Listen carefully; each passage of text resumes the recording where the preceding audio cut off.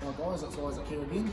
Last week I touched on checking your engine oil as the riding season's coming around. This one's just a bit more of a safety check. When you get your bike out of the shed, you want to make sure that a few things are right. One, your tyre pressures. Two, make sure all your electrics work. And three, sounds stupid, but make sure you got a full tank of gas. With the electrics, you want to definitely make sure your headlight works, your indicators work. Also your brake light, you definitely want to, if you're riding in groups all the time, to have a good brake light that works so no one runs up the back of you. With your tyre pressures, they vary between different models. I can't list off every tyre pressure for every model off the top of my head, but once again, feel free to give us a buzz.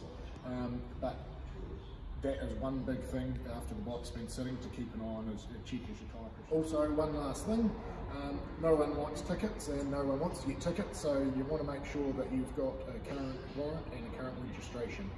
You know why I pulled you over? Depends on how long you were following me. If you don't have a warrant, Rolling Thunder is running free warrant fitness checks for the month of August. If you do want to book in for that, give us a buzz. And as I say, you can't beat free. That doesn't confirm that you're going to get a warrant, but it is a free check to make sure your bike's safe. As I say, give us a buzz. Cheers.